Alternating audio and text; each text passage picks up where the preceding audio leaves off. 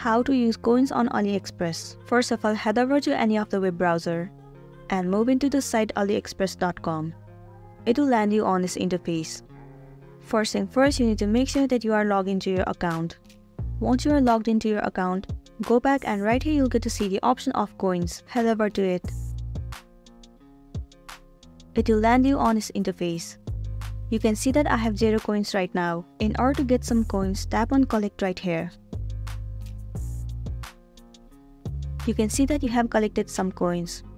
Now scroll down and you'll get to see different items where you can use the coins.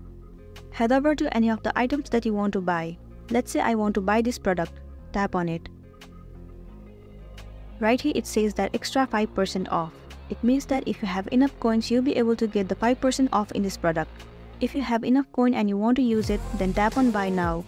So basically when you buy this product, you will automatically get the discount with the help of your coins that you have. You don't have to move into any other process in order to use the coin. Just buy the product and the value of the coin will be added to your product and you'll be good to go. So that's it, and this was a tutorial video on how to use coins on AliExpress. I really hope this video is going to be helpful for you. Thank you for watching it till the end.